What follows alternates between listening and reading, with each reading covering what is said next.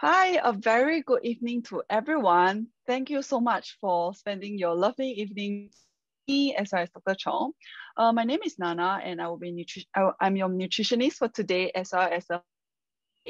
So for today, we actually have invited a really exclusive guest to actually share more with us on this session of prostate health. So let's get into this topic to find out how we can actually get stronger together. So this topic is specially exclusive for men only. All right, so I will share some statistics with you. So just want to share with you on the topic of benign prostatic hyperplasia. For men between the age of 51 and 60 years old, 5 people will actually have this BP. And along with age, for men in between the old age of 80, 9 out of 10 people will actually be affected by benign prostatic hyperplasia. So we can actually see that along with age, the risk for BPH will in fact actually increase. So you might want to ask, actually, is there a cure for this? Is there anything we can actually do about this? So for this specific question, I will leave for our expert to answer later on. All right, so that's why we have invited a really special and exclusive guest together with us. Our guest speaker, Dr. Chong Kian Tai, who is a surgeon as well as a health tech innovator. So Dr. Chong himself is a urologist surgeon practicing mainly in Mount Elizabeth Novena Hospital and Farrer Park Hospital.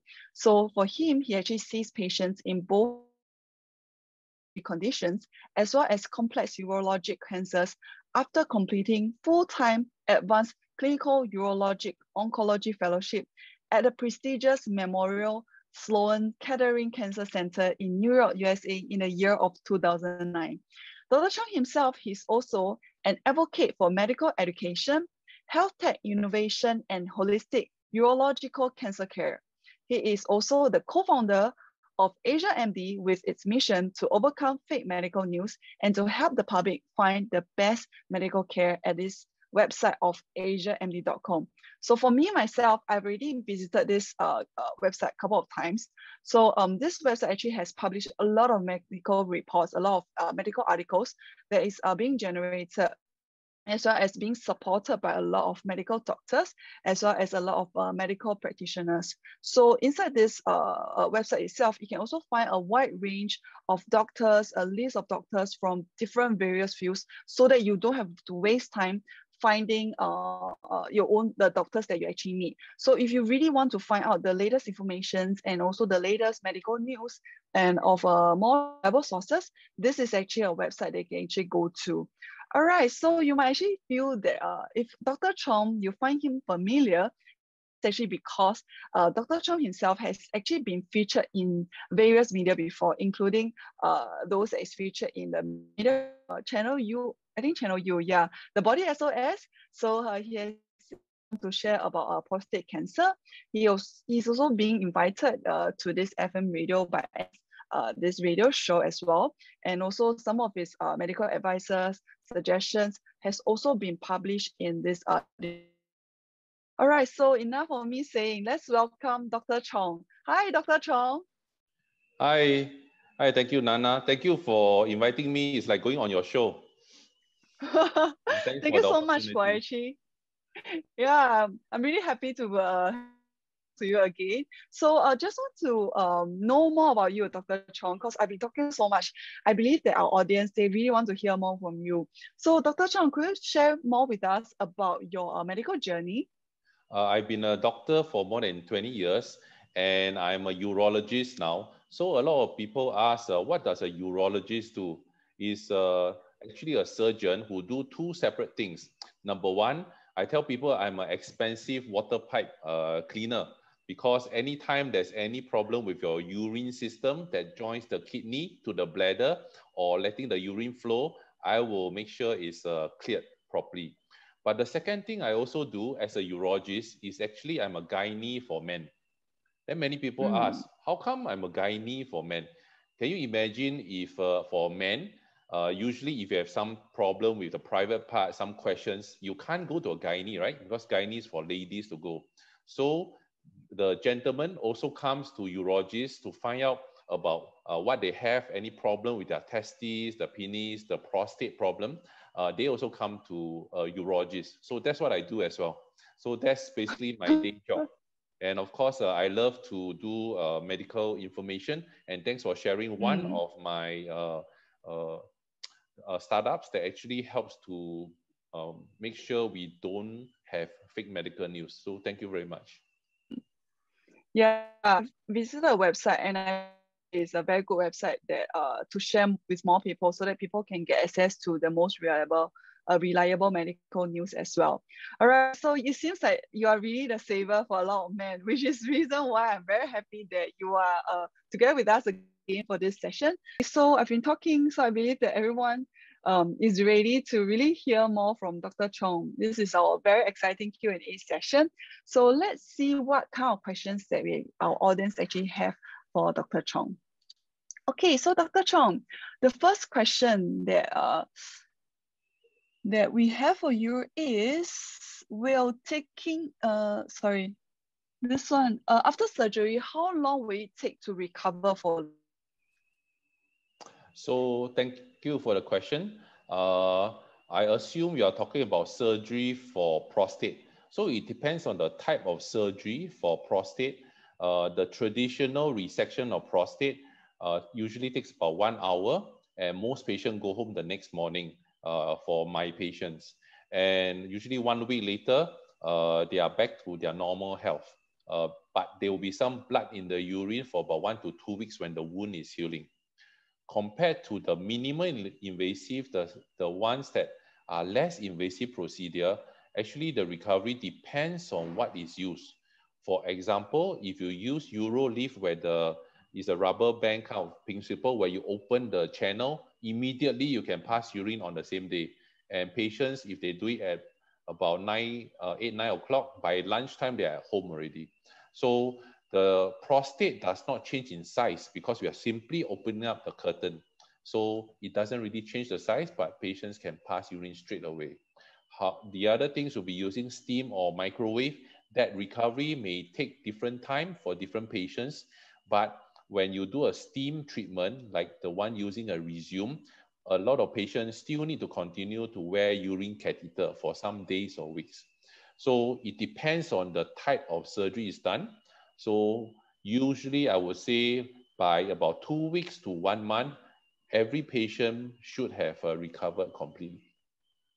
So in that case, like some people actually ask, like after they have undergone this surgery itself, will it actually come back again? Oh, that's a very good question everyone asks. So surgery for prostate actually reduces the size of the prostate so that there will always be some remaining prostate, because before operation you have testosterone, correct? Affecting the size of prostate. After the surgery, the next day, you're still a man. You still have the same testosterone. So whatever prostate that remains will still continue to grow in time. Sometimes it grows faster, sometimes it grows slower. And in time to come, maybe some patients take 5 years, 10 years time, prostate can always grow back to bigger size. But no worries about it, because you can always start taking some medicine or maybe need to do another procedure again. But there are also patients whose prostate grows slowly over the next 5, 10 or 20 years that you don't have to get any treatment. So yes, the question is a very good one. Every prostate continues to grow because we are still men and we still have testosterone. Even though when we grow older, testosterone may become less, but we still have testosterone. Okay, so I saw a very interesting question here. One of them actually asked, will weightlifting increase risk of prostate enlargement? Weightlifting. Will weightlifting increase the risk of prostate enlargement? I don't know any good study that show weightlifting changes it, but I do know that some weightlifters actually take steroids. And I do know some weightlifters take protein supplements. Some of these can affect the growth of prostate if it's converted to testosterone. That's because it's an artificial testosterone. But we do not know whether those extra supplements that they are taking or steroids can actually affect the prostate size that group, because no one actually take a study, okay, weightlifter one group, the other one don't weight, and 20 years later we measure the size prostate. I don't think there's such a study. But because Maybe of some haven't. supplements that that like steroids or things that can change to testosterone, then you must be careful whether it will affect the prostate growth. But doing Then in that weightlifting case, alone, improve your muscle lah. The bicep become bigger lah. which is also good in a way. Yeah. Okay, then since we're on this topic, right, then like how about the use of Viagra? Like, does it increase the prostate size? The use of Viagra is actually doesn't affect the size of prostate. Viagra actually relaxes the blood vessel in the penis.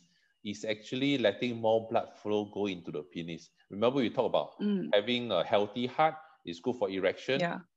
strong for your heart and strong for sex. That's because the blood flow goes to the penis. So Viagra actually improves the oxygenation and blood flow of the penis. So it does not affect the prostate itself.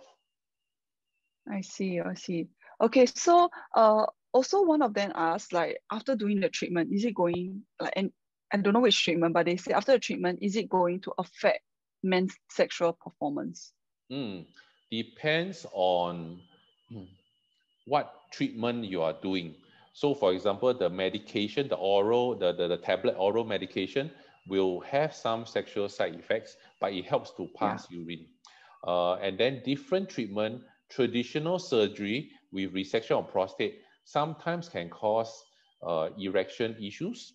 It can also cause a control of urine that may not be so good if the surgery is done not so well done.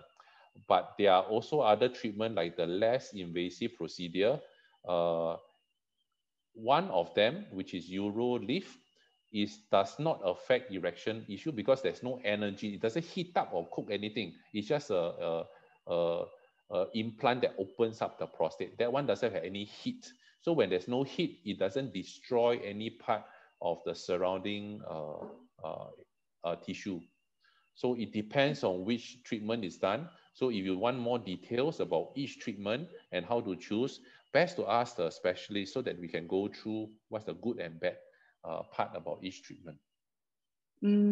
So it's a bit more complicated, like need to delve into each treatment and talk about the pros and cons of every treatment, right? Remember, every medication, every treatment has a good part. There's always a potential side effect. So always ask the doctor what's the good and bad, then we can have a better discussion.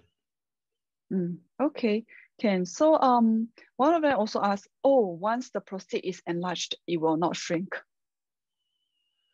When the prostate is enlarged, it doesn't become it will not shrink unless you do something to it, like take medication or do some procedure. You're right.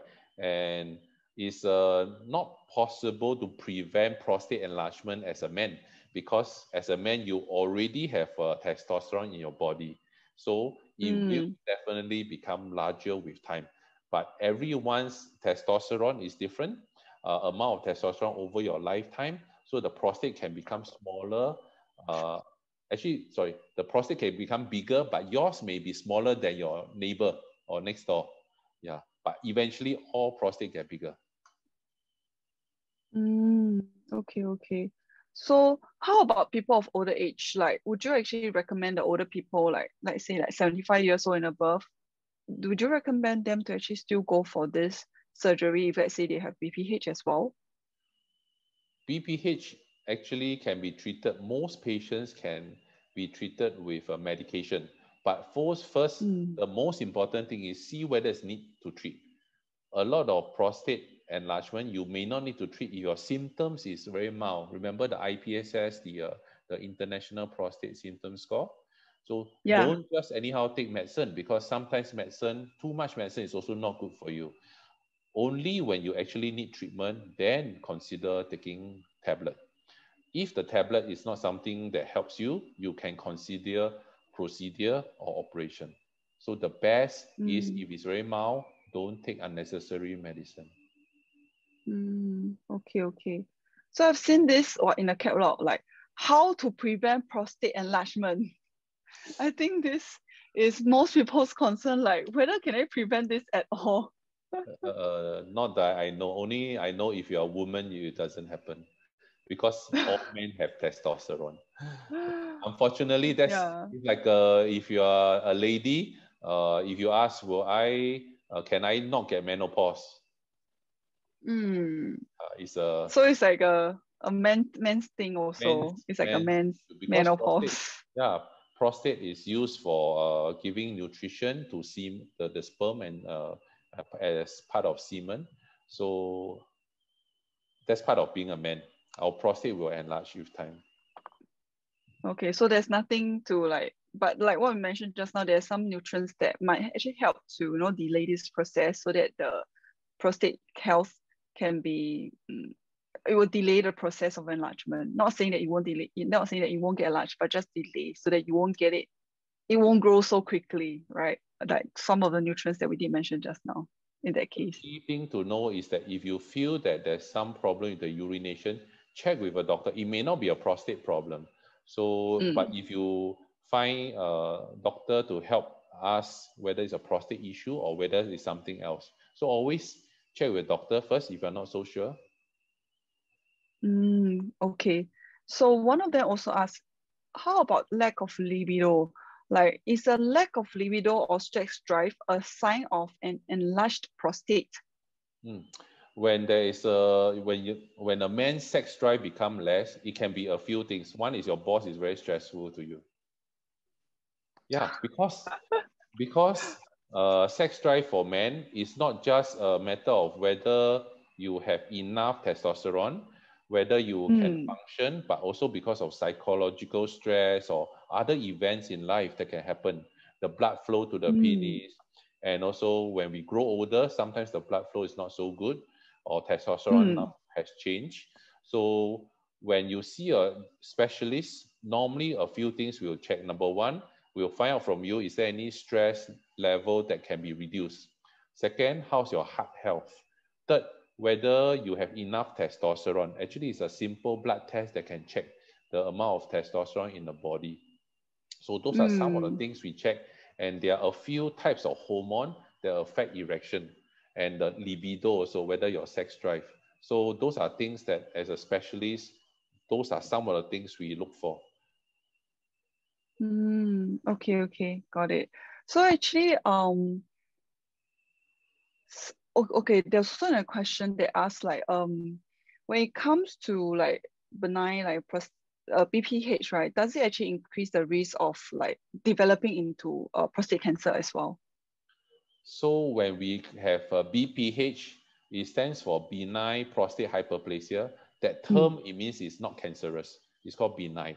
So another term sometimes we use enlarged prostate. So in a prostate that enlarges, there are always a chance some of the enlarged prostate cells become cancerous. So we know that in Singapore, the latest report says that prostate cancer is the number 2 cancer in Singapore men. Last year, it was the latest report last year says that it's number 3. So it has just climbed from number 3 to number 2. And so this is something I wish every man will take note. Take your blood test called PSA. That is simply a blood test where it stands for prostate specific antigen. You can check with any GP or polyclinic. When you do that, I recommend doing at least once if you are older than 50 years old, so that you know whether there's a possible chance cancer cells can be hiding in your prostate. When the PSA blood test is high, sometimes it's because of BPH. It's not cancerous. Sometimes can be a prostate infection, but there are a small number of patients with high blood test PSA that may have cancer inside. So once you do a blood test, immediately the doctor can recommend what to do next for you. Because a lot of prostate cancer in stage 1, early stage or 2, there's no symptom. You feel perfectly fine. So my recommendation as one of the things to do for prostate health is that if you're older than 50 years old, do check your blood test for a tumor marker called PSA. The other thing to know is that if your family member, like your father or your uncle, has prostate cancer, there is a higher chance you get prostate cancer because it's genetic. It will be passed down along the genes to you from the time you're born. You already have that gene. So if your family has prostate cancer, for example, the father or the uncle has it on the father's side, please check your PSA blood test even before you're 50 years old, sometimes 40. Yeah, in US, sometimes 35 years old is a time when they are asked to go and check. So just check with your parents and family about the history of prostate cancer. I see. So, okay, another question is, what is your recommended age when it comes to, doing all this checkup for prostate health, and roughly how frequent should it like be carried out every year? There are different regimes, different schedule for checking prostate.